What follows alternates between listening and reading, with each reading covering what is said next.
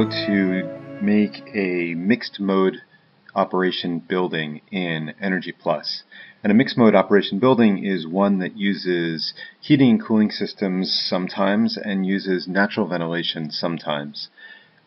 Traditionally, this is done to extend the periods when you can use natural ventilation and only rely on heating and cooling when the building envelope can't provide comfort given the climate and internal loads. I've got here my baseline building for Worcester 214. I'm going to run this without an HVAC system.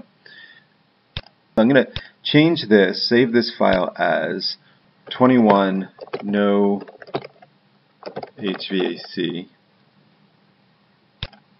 And to get rid of the HVAC system, you merely just need to delete the HVC objects. When you do this, make sure you don't delete other things by mistake.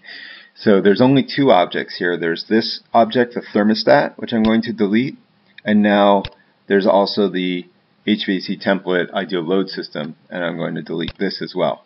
And that's it.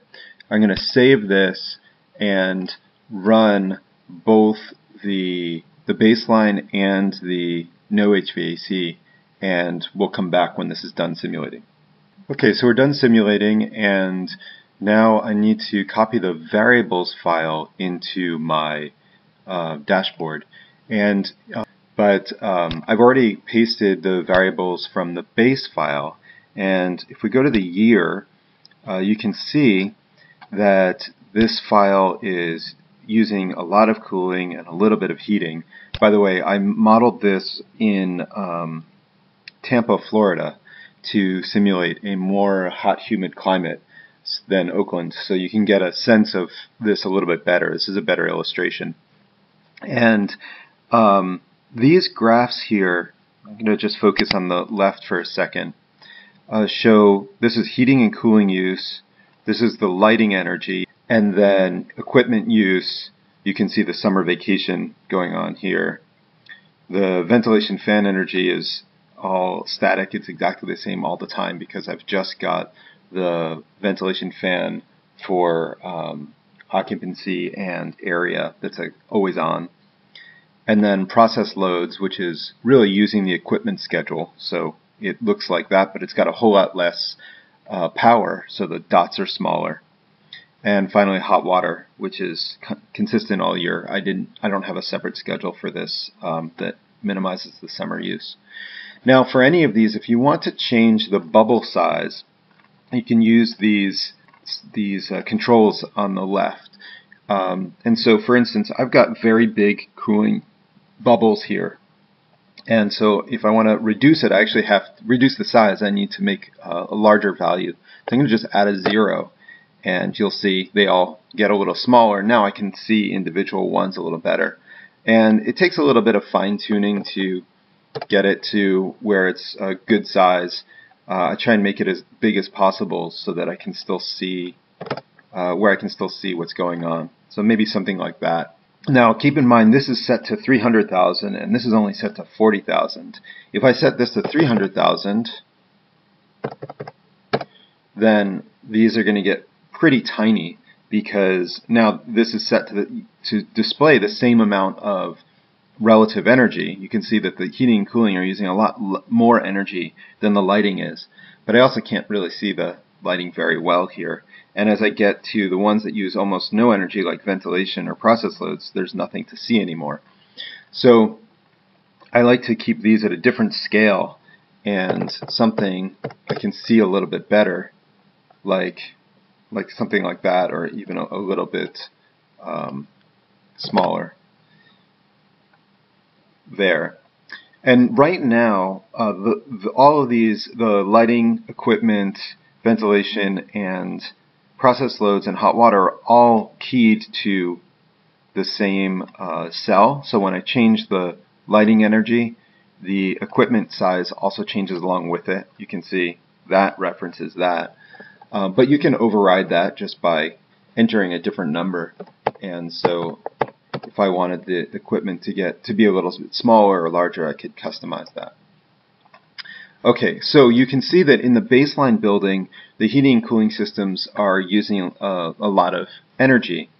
And actually while I've got this, on the right-hand side, you can see indoor and outdoor temperature against the adaptive comfort zone. So the black lines here are the adaptive comfort zone, and the blue line is the indoor temperature, or zone operative temperature, and the gray line is the outdoor temperature. The cooling system is working. It's maintaining temperatures at the thermostat set points. And you can kind of see here, if I zoom in maybe a little bit more, you can see the difference between a weekday and a weekend. Looks like there's a setback going on here, and there's even a day and night setback going on here. Same thing's going on in the wintertime, where you see sometimes these temperatures dip down. These are probably on weekends or night times when no one is there, and then during the daytime it comes back up. Keep in mind that this comfort zone doesn't necessarily follow the thermostat. So the thermostat is set point. I think it's something like 22 or 21 degrees Celsius for heating and 26 or so for cooling, but the adaptive comfort zone is actually larger than that. It's important to note here that in a building with HVAC systems, the adaptive comfort zone is not considered a valid comfort zone, because we're used to air conditioning or heating. That's not the expectation, is to have these larger bands, and it's not necessarily a naturally ventilated building. We'll get to this in a second, what happens when you do have a naturally ventilated building. Thermal autonomy, this is the next one down, is a metric that I've kind of invented that is a measure of how autonomous the building is. This is meant to be run in, you can see here, an unconditioned zone. So here with a conditioned zone, it's primarily a white graph, meaning that almost all the hours are within this comfort zone. There are a few hours like these two right here, or three, that are a little bit above, and these guys over here that are a little above, and that's why actually you're seeing this little yellow streak there and the yellow streak there. And those are probably weekends where the cooling system isn't on. And the same with the heating here. You can see it gets quite cold, but that's because of the setbacks. So this essentially has very little meaning when you've got the HVAC system on. Let's see what happens when we input with the HVAC system off. I'm going to paste in my no HVAC system variables, and then go to the Year tab.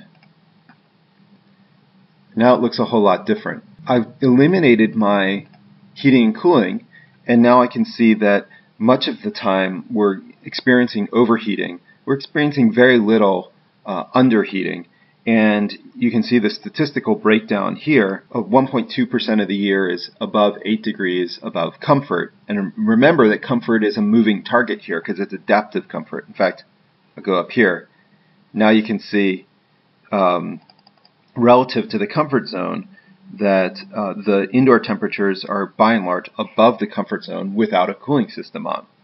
Sometimes they're below, and that mimics what's going on here. If we go back over to the energy use, you'll see that the heating and cooling has gone away, right? Our heating and cooling is zero because there's no heating and cooling system. The lighting is still working, the equipment is still working, etc., etc. So I hope that distinction is clear. It's sometimes confusing for a lot of people that why these graphs are here relative to the different uses.